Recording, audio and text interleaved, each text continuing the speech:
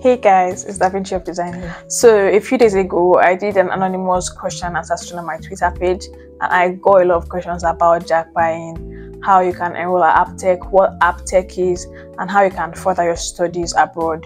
I'll be talking about all of that today in details, the step-by-step process on how to go about it. I'll start by talking about what Aptech is. So Aptech is an IT school with its headquarters in Mumbai. So it's founded by an Indian person, and it has branches all over Africa. They have in Ghana, they have in Nigeria. So I'll talk about Nigeria because my audience is more of Nigerian people. In Nigeria, they have branches in Lagos, they have branches in Uyo, they have branches in Port Harcourt, Abuja, Abeokuta, Enugu, Ibadan. They have branches almost in all the states that you can find in Nigeria.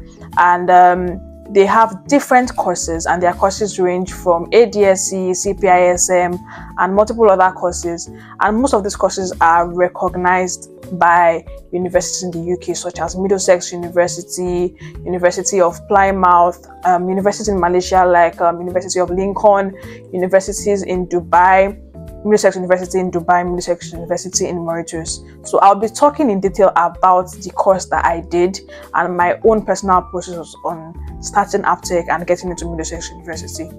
So I ran an ADSC course for 2 years at Aptech. ADSC means Advanced Diploma in Software Engineering. And after my 2 years at Aptech, the certificates and credits that I got from the 4 semesters I spent there, which was in 2 years, are transferable to any of the universities that Aptech is affiliated with. Before we go into details to that, let me talk briefly about who can get into Aptech. Aptech offers a range of courses if you just want to upskill in 3 or 6 months, or if you want to do like a 2-year program in which you can get a BSc from. And all you need for the BSc path in terms of going to another country to complete that BSc is your WAEC and basically having a C6 in English to just prove that you can speak and understand English. So Aptech offers a range of courses which are like transferable, which have transferable credits to pursue a BSc in Middlesex University. And I'll be linking the page, the website, to see those range of courses on the Middlesex University website, so you could, see which one appeals to you, which one follows the career path you want to choose. Go ahead and run that course at Aptech for a year, 2 years, depending on how long it is in Aptech, and then move forward to attain your BSc in Middlesex University, UK. You could also look through, I will also put the link to the University of Plymouth to show the diplomas that you can get from Aptech that can offer you a transferable credit to study at University of Plymouth, and the same for University of Lincoln in Malaysia, and the one from Middlesex University London applies for Middlesex University Dubai and Mauritius. Okay, so going back to my own route on how I attended Aptech and moved forward to Middlesex University. Aptech offers ADSC, and that was what I did. I did ADSC for 2 years, and that's broken down into 4 semesters. So the first semester is more like generic, teaching about web development and everything that has to do with HTML, CSS, JavaScript, basic stuff. Then the second semester, you move on to learning things about Java and C#. So when you get to the third semester, you pick between either learning things on Java or learning things on .NET. So .NET for like building applications for Windows Phone, Java building applications for Android phone, and basically all that stuff. And then semester 4 has, I think, 5 different modules that you pick from for specialization. So there's data science, there's AI and machine learning, there is IoT, there is Oracle for database, and then I think there is networking. Yes, so you have to pick between each of any one of those 5 options for what you want to base on, and then that last semester will teach you things based off what you've selected.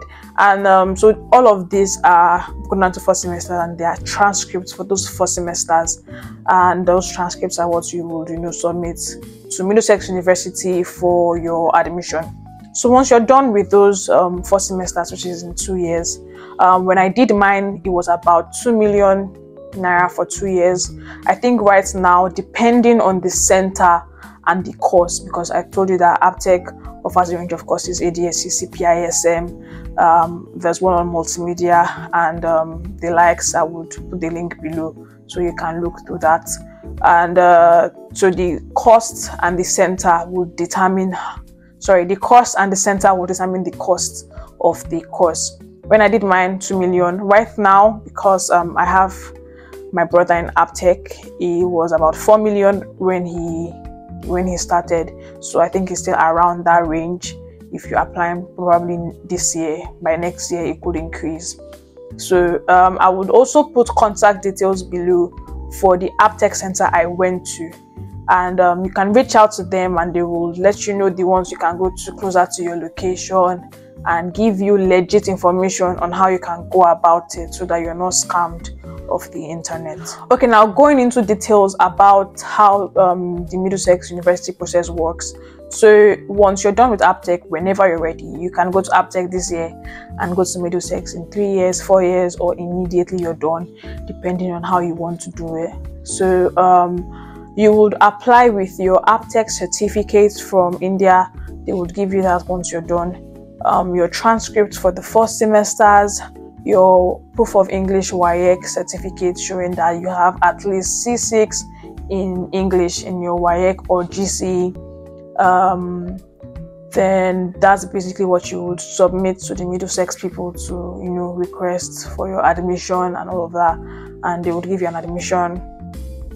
They would most likely give you an admission because like your Aptech certificate is like a sure banker to get admission from the schools that they are affiliated with. So once you do that, you get your admission with your tuition fee listed and whatnot. You're expected to pay 50% of your tuition fee for that year. It's basically a 1-year course once you're done with Aptech. So you choose either between computer science, information technology and business information systems. So those are the courses that are available for you to pick from, and they have each of their modules under it.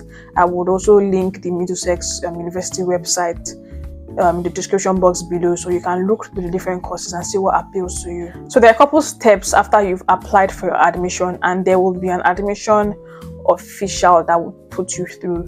The process is quite straightforward, and it moves on like smoothly and quickly once everything is done appropriately. Probably the first step will be to apply for your admission. The next step will be to pay your tuition. The next step after that will be to apply for your CAS. CAS is I think confirmation of acceptance of studies, and then you would need to submit a couple of documents to get your CAS. Your CAS is what you would submit to the embassy to apply for your visa, and once they see that all the documents you submitted for your CAS and your CAS is legit, the visa doesn't take up to a month. You get your visa and you come over for school. So I know I have said it like it's very short, but it takes like time. So if you're traveling in, let's say, next year September, you definitely want to start processing this by January, and before September everything would have been sorted out. You resume school, you do your course for a year, and then you get your BSc, and basically it's that fast. So in 3 years, if you're fresh out of secondary school, you go to Aptech, you're like very sure that in 3 years you're done with university and you move on to working, getting a job. Having a degree from UK, Middlesex University is very internationally known, will definitely set you apart, especially when you are skilled, you know what you're doing in the job market. So it's a route that I completely like advise anybody that I know that is willing to make their life work to go by. Okay, so talking about expenses in terms of coming to the UK to complete your studies and get your BSc, you would need to have at least 50% of the school fees, which is usually about let's say £8,000. You would need to also have an accommodation here, maybe family that you could stay with, or probably stay in one of the hostels provided by the school. When you apply for that, they will let you know how much it is. You would also need to have your proof of funds. Proof of funds is usually 30 days. You have to have those funds in that account for at least 30 days without touching it, topping it up, making the money more, but not withdrawing it from it. And it shouldn't go below the amount that is stated. I think the amount usually stated is around, I'm not exactly sure about the figure in Naira, but I know that in pounds is around 15,000 pounds. So just fixed money to show that you can take care of your living expenses while you're here in the UK, and you will submit like your bank statement to prove that. Obviously your ticket, you would need to pay for your ticket depending on how much flight tickets are at the time you're traveling. It doesn't stay like stagnant, but what I would advise is buy your ticket ahead of time, probably like 3 months to the time you want to travel, and you will save a lot of money. Okay, so you would also need to pay for NHS. It's health insurance. That's about $950 to, let's just say, $1,000. You would need to pay for your visa application. I can't really remember how much it is right now, because those things don't stay static. Depending on when you're applying, you would need to find out the prices for those things. That's basically what you spend. So you're spending money on your tuition, accommodation, that's if you're staying in the hostel, your visa application, your NHS, that's a health insurance, your ticket, and having money for funds. You're not spending that money, it's just going to be proof that you have money to take care of yourself while you're here. Yeah, basically those are all the things that have to do with financings when processing your traveling to the UK. So there were a couple questions that I'll just like to answer directly here that I was asked during the anonymous Q&A. One of them was, you're done with your university and can you still do Aptech and get another BSc? Yes, you can. Honestly, it's open to everybody as long as you're ready to focus during the Aptech course and learn, pass your exams, because they're definitely exams, like a proper school, university type setting, and move on to further for 1 year in any of the universities of your choice. And another one was you just came out of secondary school and you already applied for a course in a university, but you don't think that's what you want to do. Is it still possible for you to go to Aptech? All you're going to have to do is drop out from that university and go to Aptech. There are people I know that have actually, they were in universities and they were doing Aptech at the same time. Now, if you have that grace, you can do that. But at the end of the day, if the university takes too long to finish, you probably have to still leave and travel when you're ready, or store your traveling, finish that university, go ahead, do another BSc, however way you want to do that. So it is open to literally anybody and everybody that wants to upskill and find greener pastures, basically. So I think someone also asked if you can do instrumental payments. My school fees was paid instrumentally, so yes, of course you can do instrumental payments. They will tell you how much you're meant to pay monthly throughout those 2 years, so you don't necessarily have to pay all the 4 million at once when you want to start. So there will be a plan on how much you would pay monthly, and you have to stick to that plan to be able to attend lectures, write your exams, and finally finish up at Aptech. So someone asked about the certifications that you would need. So to apply to Aptech, the only certification that you need is your WAEC and your GSC, to just show that you have C6 in English, because that would be necessary for you to complete your BSc through the Aptech route. And then to apply to Middlesex, you will need your WAEC or GCE, at least a C6 in English. You would need your Aptech certificate and your Aptech transcript for the 4 semesters, because there's definitely a minimum mark that you shouldn't go below, so that you can actually further in Middlesex University. So I think someone asked if they don't have Aptech in your states, what would you do about that? So the Aptech I went to on the island, Ajahcentre in Lagos, has a hostel, and I believe most of their centers will have hostels where you could go and stay, just in case you're leaving your state to another state. just to pursue your Aptech degree. So they have that facility available for people. You can do that, or probably find accommodation in a state where Aptech is, and move there for those 2 years and you run it.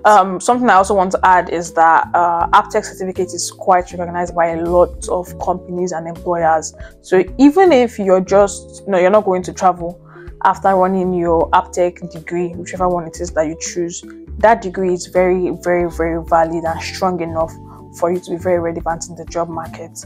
And they would also be at par with probably, I'm sorry, but universities in Nigeria, because apart from just writing exams and stuff, they really teach you practical, and coming out from Aptech you would be good at if you're focused, that is, whatever it is that you go there to learn. Okay, so I hope I've given enough information concerning Aptech, traveling to the UK for school, and everything that has to do with the Aptech Middlesex route to Japan. Yeah, basically. So if you have any more questions, you can just drop them in the comment box, and I will take time to look through them. If it needs me to do another video on this, I would. If not, I will just reply to your comment directly. I look forward to seeing people that actually do this and see it through from beginning to end. Yeah, good luck and thank you for watching.